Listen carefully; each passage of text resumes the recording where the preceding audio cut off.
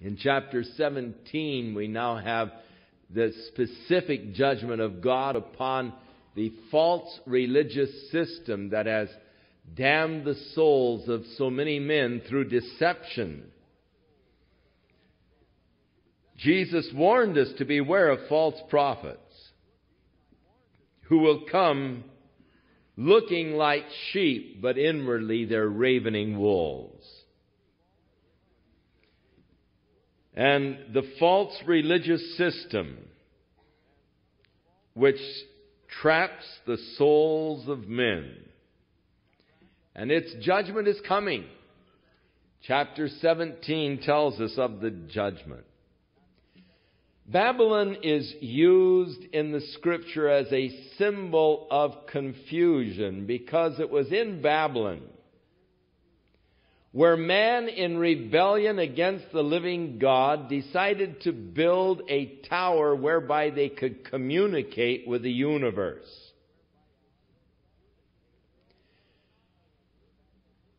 Ancient man was not as primitive and ignorant as we think him to be.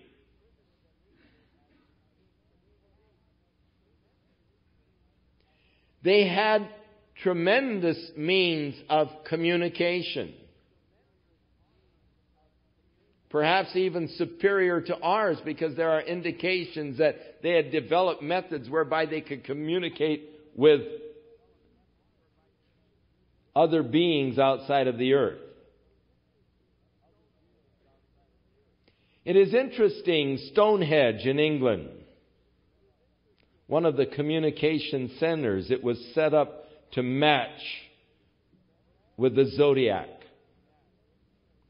But all through North America, the Indians also had miniature stone hedges where it was just a miniature of what was that large finding in England, where they would sit in the middle and communicate with the spirits.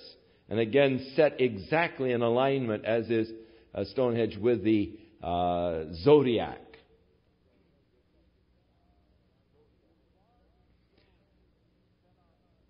The large stones set on top of silicate. We know that to make a little receiver, what you do is take a crystal. And by just through the crystal, you can actually, have you ever had a crystal set where you tuned in and listened to the radio on a crystal set? When we were kids, we used to always be making crystal sets, and it was always exciting to hear the radio with a crystal and just moving the crystal a bit, get different stations. We know that there is that communicating power within the crystal. We also know that energy is produced by the compression of crystal or silicate. And thus, these large stones set upon crystal, compressing it, creating an energy force. The ability then to transmit and the ability to hear and to communicate. It is also thought that could be the purpose of the Great Pyramids, which again are in alignment with the zodiac.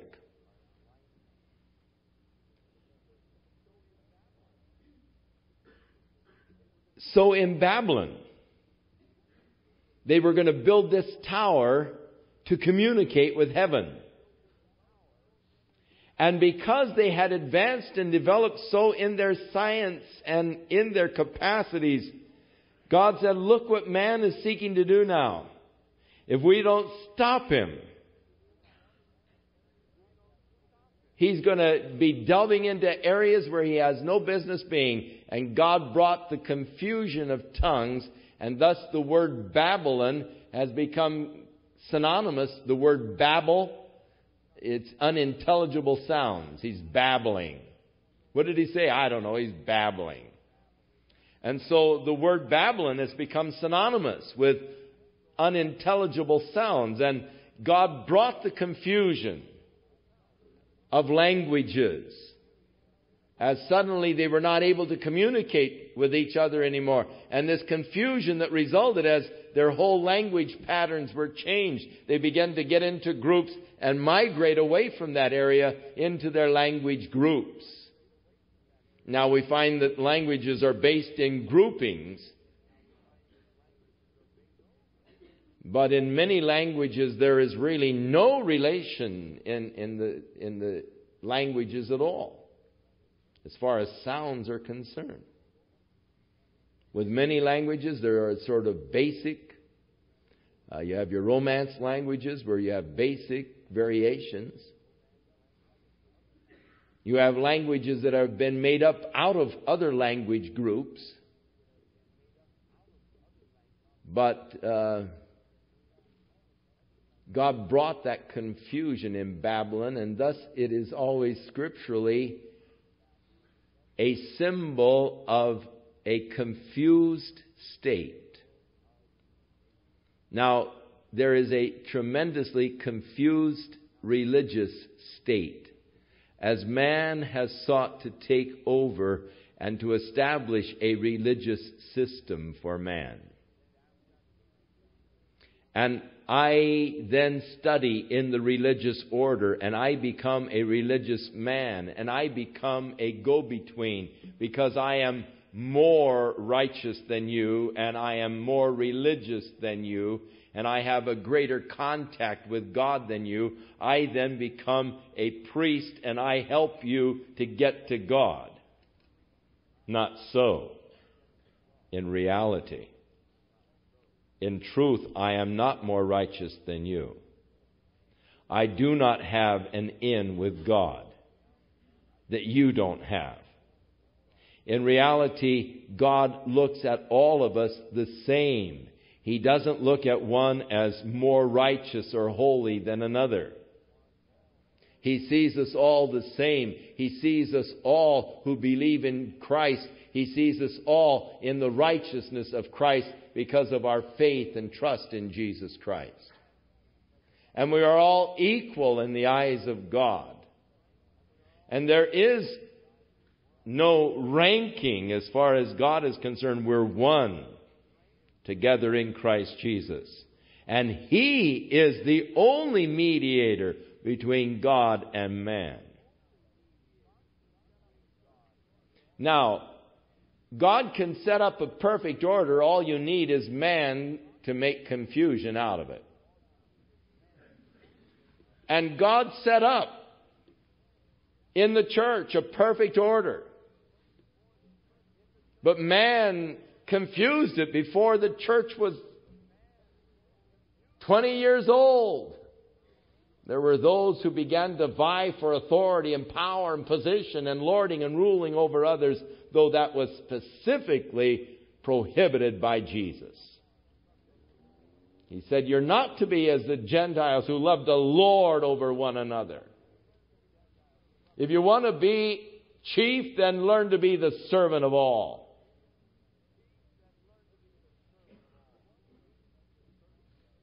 And He rebuked the church of Pergamos because they had brought in a priest system. The priest over the laity, the Nicolaitans, ruling over the laity. And Jesus said, I hate that. Why? Because He died to abolish it. He died to open the door so that every one of us can come to God freely through the grace that is now ours in and through Jesus Christ. So man brought confusion. And that has developed through the years as the organization and structure has become so great and powerful. Began to rule over nations and kings. But God is going to bring it into special judgment, and that judgment is declared here in the 17th chapter of Revelation. There came one of the seven angels. Now, John just saw these seven angels as they poured out their plagues. One of them came to John, and as you remember, in the one plague, sixth plague, Babylon was brought into judgment and so forth. And So there was a fifth vial on the throne of the beast, and the kingdom was full of darkness and so forth. And then in the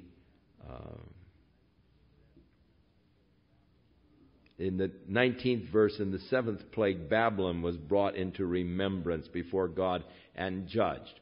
So no doubt the seventh angel, which specifically dealt with judgment on the city of Babylon, came to Daniel to give him further explanation on the destruction of that religious system of man that ensnared man's souls. So there came one of the seven angels, which had the seven vials, and he talked with me, saying unto me, Come hither, and I will show unto you the judgment of the great whore that sits on many waters.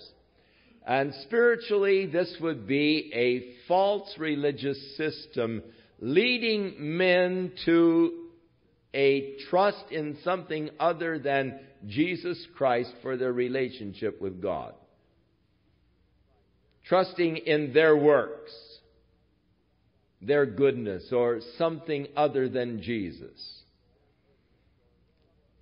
In the Bible, in a spiritual sense, adultery is the worship of another god.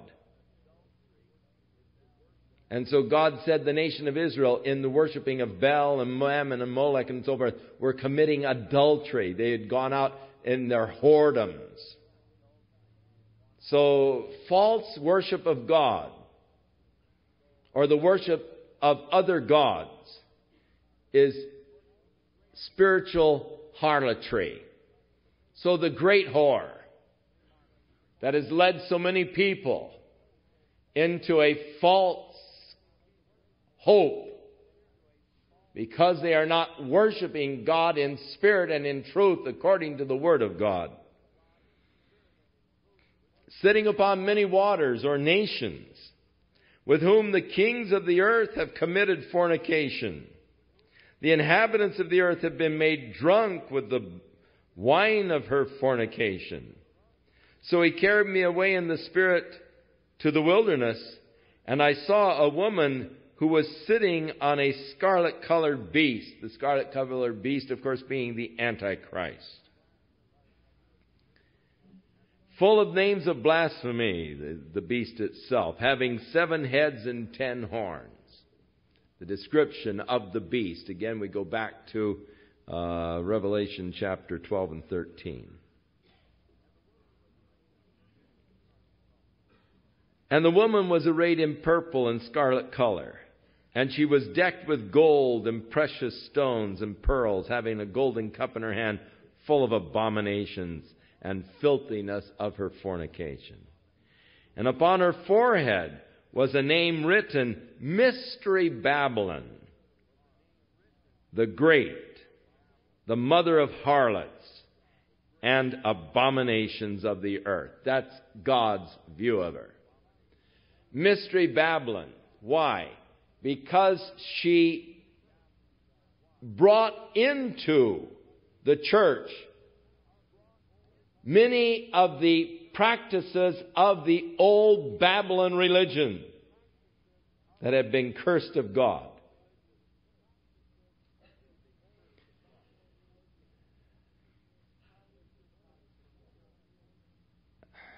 Time does not permit us to go in to the parallels that do exist in the practices that take place in many of the churches today, in those practices and those practices of ancient Babylon. Suffice it to say that in ancient Babylon there was the worship of Nimrod, also called Tammuz, and his mother Semiramis, also known as Ashtart. They were the mother and child. He supposedly was born by a virgin. She was supposedly a virgin, and he was born by virgin birth. He was worshipped by the people. He was a mighty hunter opposed to God, according to the Scriptures. Called a mighty hunter before the Lord. Actually, the Hebrew is against the Lord.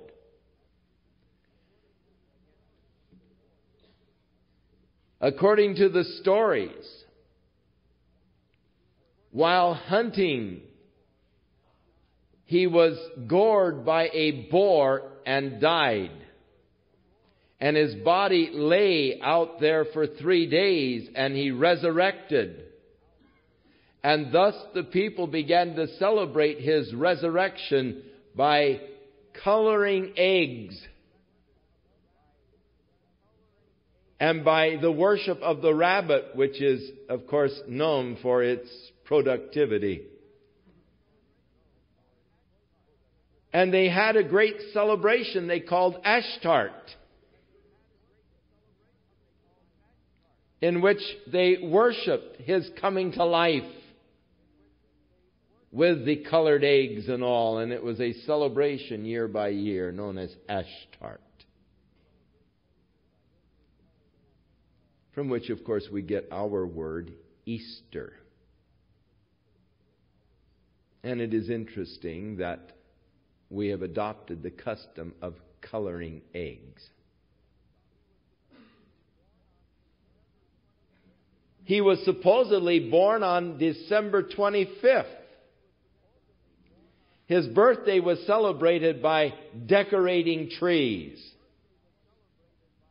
bringing them into your house and decorating them with silver and gold and different decorations, because the tree and the evergreen tree, the symbol of life in the evergreen tree, and thus brought into the homes and decorated.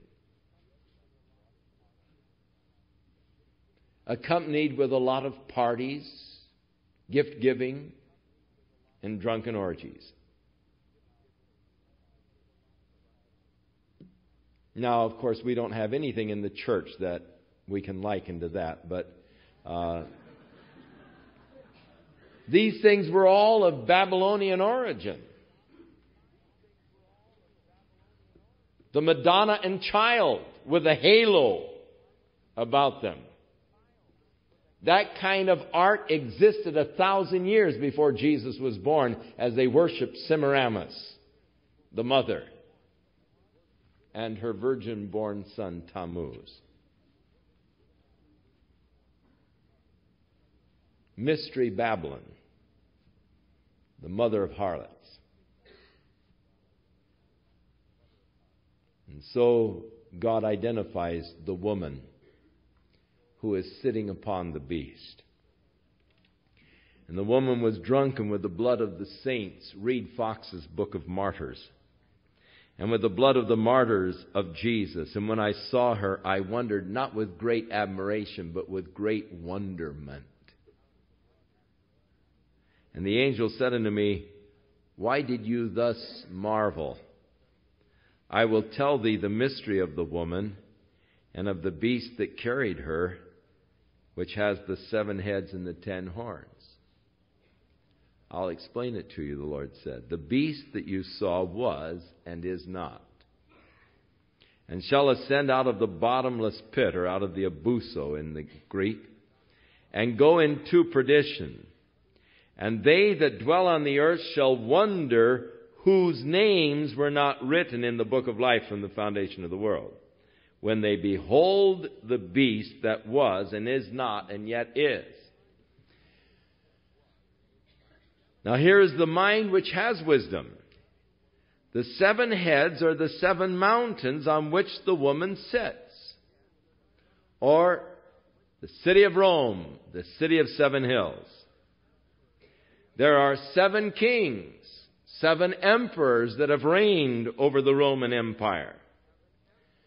5 are fallen or are already dead at the time that John is writing. 1 is, and the other is not yet come.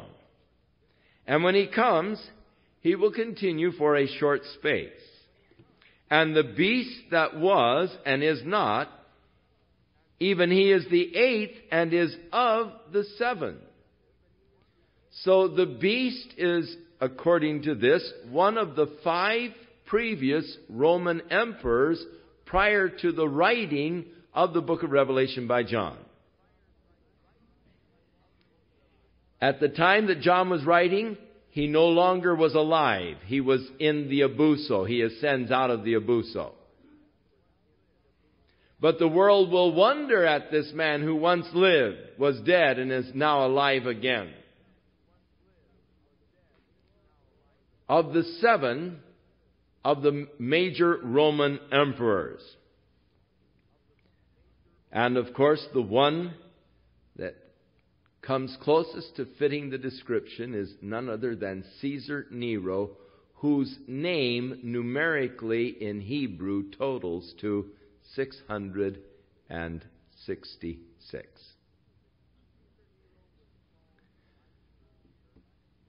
Caesar Nero was called by the early church the Beast.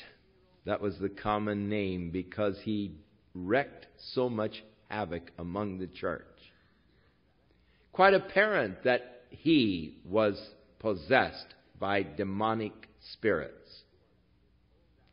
The things that he did could only be done by a mind perverted by Satan.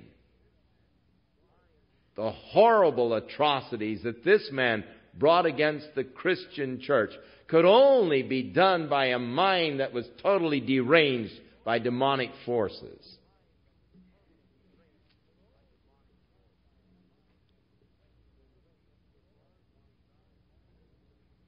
And so the beast that was and is not is the eighth. He is of the 7, and he is heading towards perdition, Gehenna. Now the 10 horns which you saw are 10 kings, which have not received a kingdom, but they receive power as kings. That is, they are not actual kings as such, but they receive the same kind of a power as a king. For 1 hour with the beast. And they have one mind. And that one mind is to make war with Christ and to destroy him when he comes to set up his reign upon the earth. That is the one mind of these kings. And so they turn their power and their strength over to the Antichrist. He becomes the leader in the effort to thwart the establishing of God's rule upon the earth. Now, as John said, when he wrote this epistle, he said, the spirit of Antichrist is already at work in the world.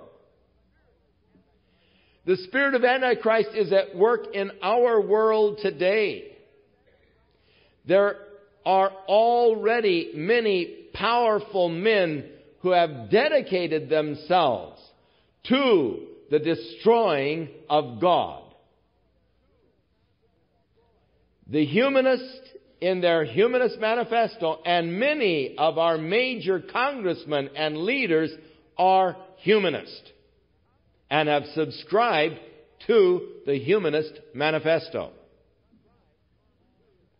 And these men, such as Norman Lear, tremendous power to influence our nation, have dedicated their talents and their powers to the eradicating of the thought or the consciousness of God from the minds of the people. They're out to destroy God. And so his programs put those who believe in God in a sort of a weird, funny category. There is the endeavor in the programming to make fun of strong beliefs or faith or convictions. To make a man look like a fool, like a bumbling idiot, who may have strong convictions on a particular subject. And the whole idea is to destroy by ridicule. For in the Humanist Manifesto, they are determined to eradicate once and for all the superstitious beliefs in a supreme being or in God by men. They're out to destroy God. Their goal is the destruction of God and the idea and the concept of God, which they say is archaic and belongs back in a past age of ignorance. Now, the purpose in destroying God is to free man so that he can live after his flesh without any kind of remorse or pangs of conscience. Thus, they want to get rid of any kind of a moral base that has its roots in the Bible. So that any of the prohibitions of the Bible, adultery, fornication, and so forth, are so obliterated from your mind that you can do these things without any conscience that would bother you or trouble you, because you see that consciousness comes from a biblical base, and we're trying to destroy God and get rid of any feelings of guilt that man possesses as the result of his past superstitious beliefs in a supreme being and the Bible as his word to man.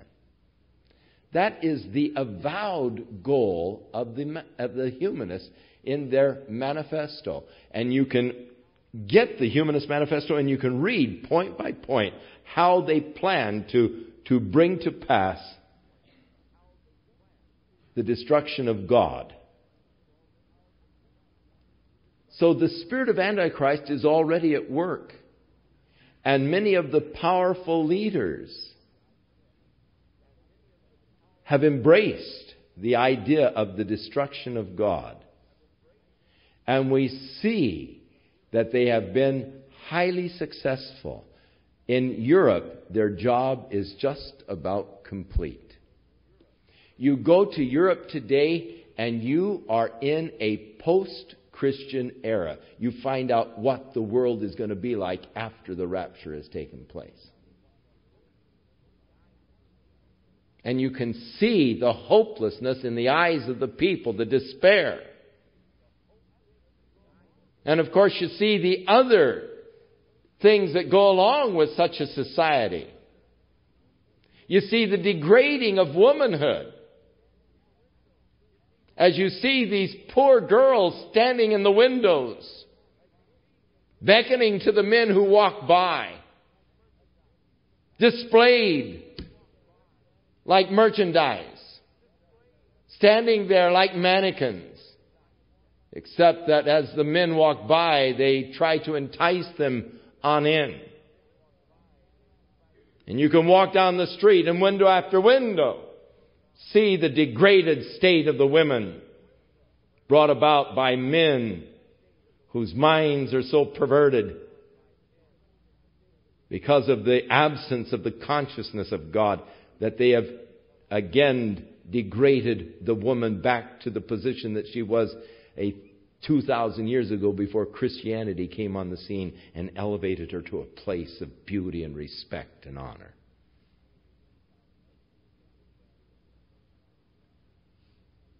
As they take advantage, and as you see the nude pictures, as you see the pornographic magazines, and all of these things that attract the flesh, as you see people wholly given over to their own fleshly desires.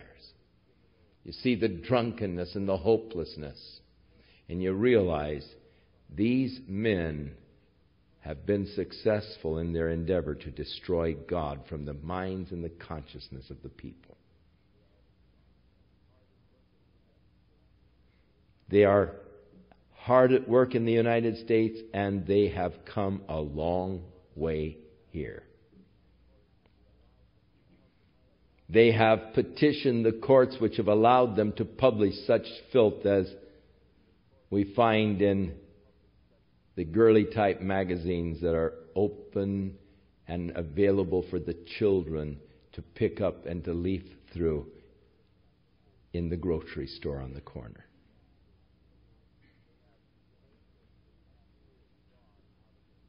They have been able to rule God out of the classroom in school. The Supreme Court has ruled that it is unlawful for the state of Louisiana to have the 10 Commandments written on the board in the classroom, even though it is written on the walls of the Supreme Court itself.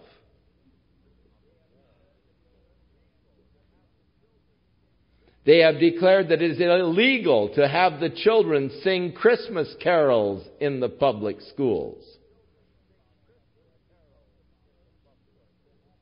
Thank God we have courageous teachers who are Christians, who are the salt of the earth, and in the public school system still shine as a glorious light in a dark place.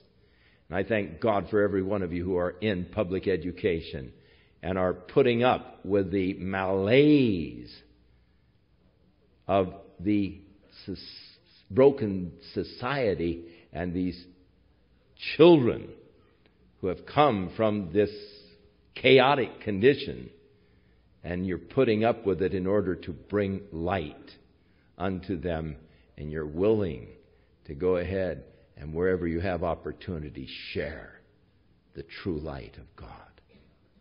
Thank God for you Christian teachers. You are the light of the world. Continue to shine until they kick you out.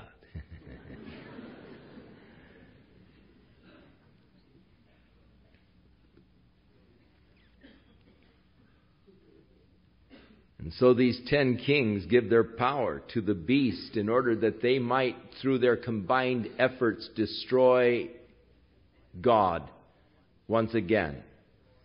To make war against Jesus as He returns. To stop the establishing of God's law and God's rule upon the earth. They don't want God to rule over them. And they will make war, verse 14, with the Lamb. But the Lamb will overcome them. No big battle, no big deal.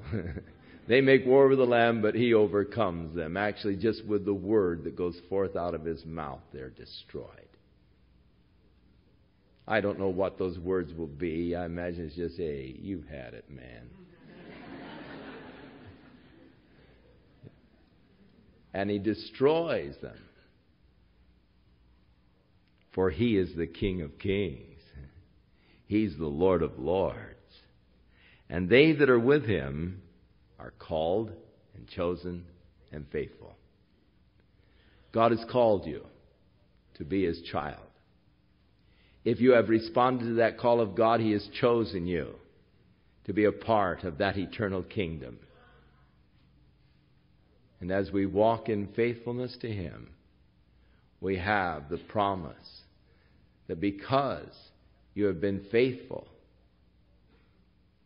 and have kept my commandments, I also will keep you from the hour of temptation which is going to come upon the earth. He said unto me, the waters that you saw where the whore is sitting are peoples and multitudes and nations and tongues.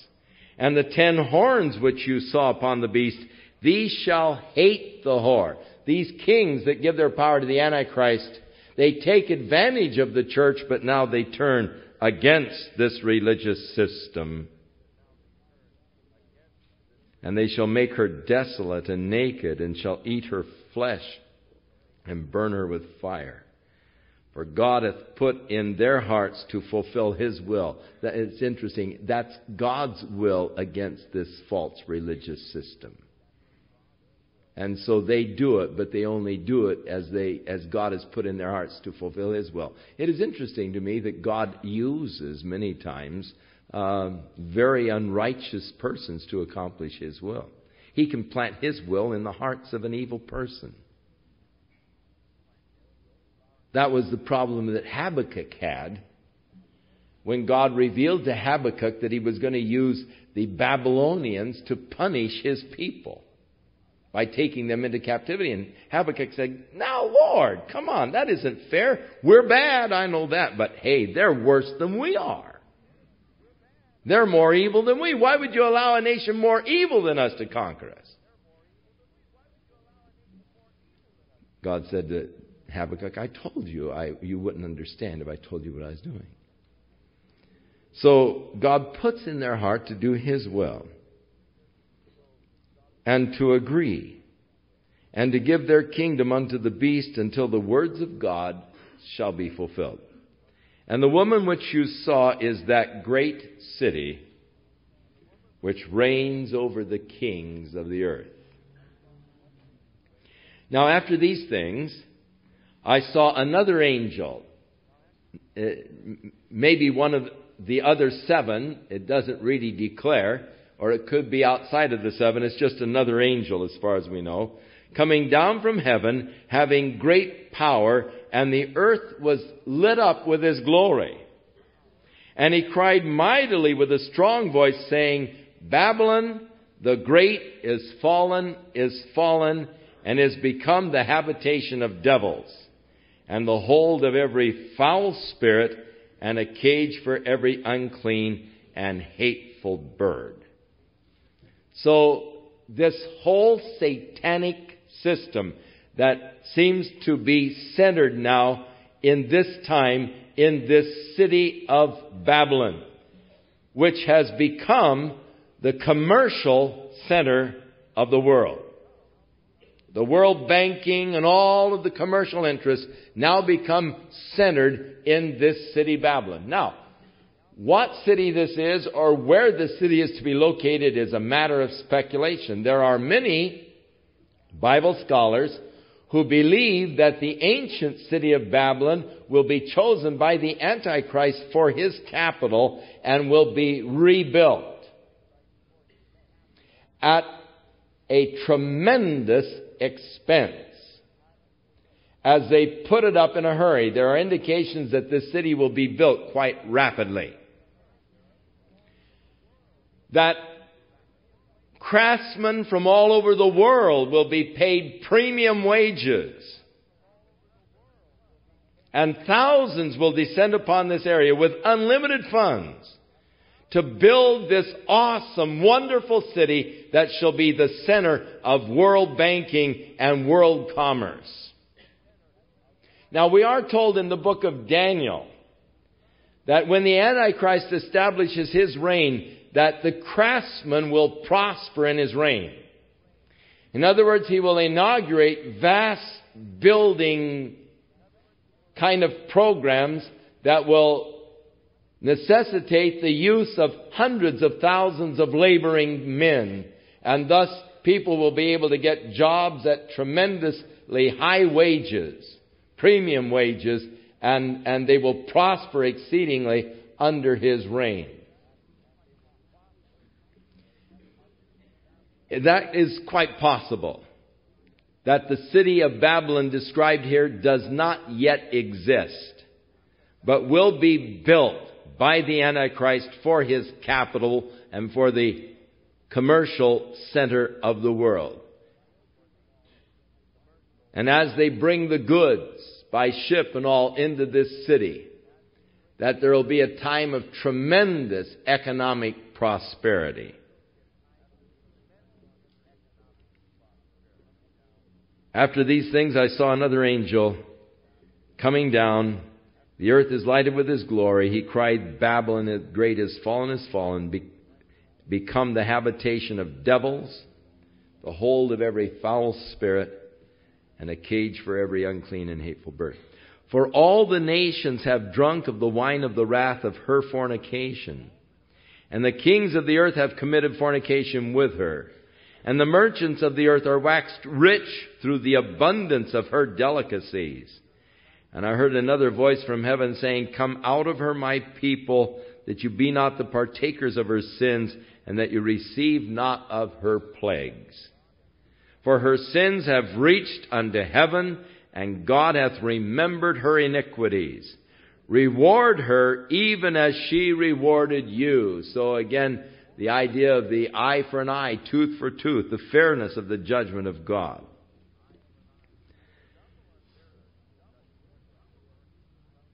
And double unto her, double according to her works, in the cup which she has filled, fill it to her double.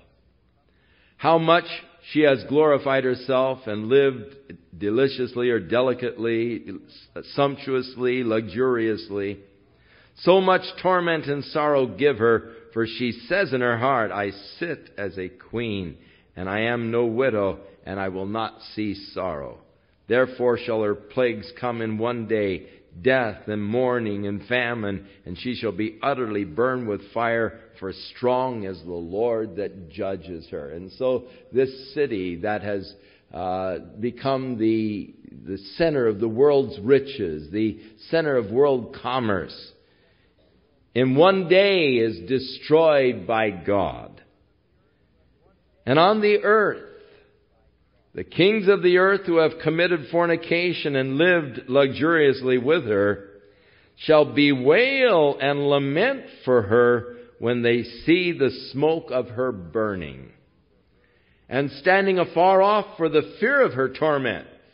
It sounds like it is destroyed by a nuclear blast of some kind, and there is heavy radiation which causes them to fear to approach the city. In each case, they are standing afar off and they're afraid to approach it, which does sound like a lot of radioactivity around the destruction of the city. The fact that it's destroyed in just a moment's time.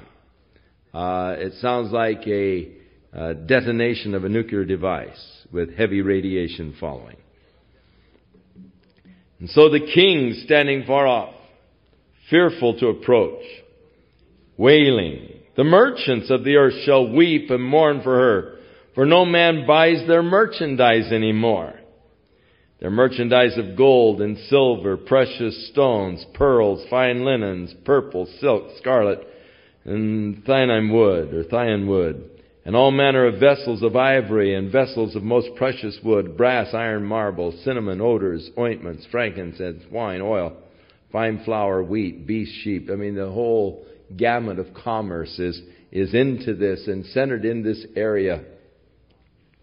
And the fruits that thy soul lust after are departed from thee. And all of the things which were dainty and goodly are departed from thee, and thou shalt find them no more at all. The merchants of these things, which were made rich by her, shall stand afar off for the fear of her torment and the weeping and wailing. So the kings stand far off for fear. The merchants stand far off for fear. And they say, Alas, alas, that great city that was clothed in fine linen and purple and scarlet, decked with gold and precious stones and pearls. For in 1 hour so great riches has come to nothing. All of the wealth wiped out in just an hour's time. And every shipmaster and all of the company of ships and sailors and as many as trade by sea, they stood afar off, and they cried when they saw the smoke of her burning, saying, What city was likened to this great city? And they cast dust on their heads, and they cried, weeping and wailing, saying, Alas, alas, that great city wherein we were made rich, all of us who had ships in the sea by reason of her costliness. For in 1 hour she is made desolate. All of the wealth that was brought in to build the city, all of the wealth that was centered in the city, now destroyed, and the world is weeping, the kings, the merchants, and those merchant men who had brought in the ships, bringing the goods and the valuable, costly items, all weeping as they see her destruction. In heaven, there's a different scene. Rejoice over her, thou heaven, ye holy apostles and prophets, for God has avenged you on her. And a mighty angel took up a stone like a great millstone. Now, a great millstone could easily be a rock as large as this pulpit, as wide as this pulpit, and the hole would be in the middle. It would be round. I've seen millstones as large as this pulpit. They must weigh 1,500 pounds. Jesus said if a person deliberately destroyed the faith of a little child, it would be better for that person to have a millstone hung on his neck and throw him into the sea than to destroy the faith of a little child. I sometimes wonder about these teachers, humanists, who are seeking to destroy the faith of the children who come into their classrooms. Boy, I'll tell you, I wouldn't want to stand in their shoes when they face the eternal living God. The angel takes this great millstone and he casts it into the sea. And he says, "Thus with violence shall that great city Babylon be thrown down and shall be found no more at all." It could be that God will cover the area where this city once lived with the oceans again. That in the kingdom age, the geographical area will be under the sea as the millstone fell to the bottom. Could be that when the cataclysmic changes take place upon the surface of the earth, that this area will be covered with water. It'll never be found. It'll never be brought into remembrance again. And the voice of the harpers, the musicians, pipers, trumpeters shall be heard no more at all in thee, and no craftsman of whatever craft he be shall be found any more in thee. And the sound of the millstone shall be heard no more at all in thee. And the light of the candle shall shine no more at all in thee. And the voice of the bridegroom and the bride shall be heard no more at all in thee. For thy merchants were the great men of the earth, and for by thy sorceries all of the nations were deceived. And in her was found the blood of prophets and saints, and of all that were slain upon the earth. And so God's judgment, as we centered in on the commercial system and the false religious systems. Next week we finish the book of Revelation.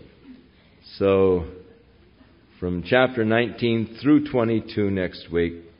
And we'll get out of this judgment scene and we're going to move into something far more exciting and glorious as we deal with the new heavens and the new earth that God has planned for His people and for His children.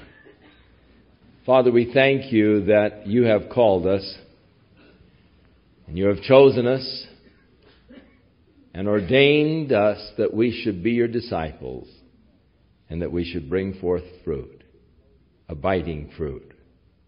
Now, Lord, may we commit ourselves unto your lordship, to that rule of your Spirit over our lives. Make us like you, Lord, in all ways. Pure as you are pure. Righteous as you are righteous. Holy, Lord, as you are holy. May we be a holy people walking before the Lord, circumspectly, in total reverence unto thee, O Lord, that we will be accounted worthy in that day to stand with you in your kingdom and to share in the eternal glories that the Father has purposed to give unto you and to those who love you and walk with you. In Jesus' name we pray. Amen.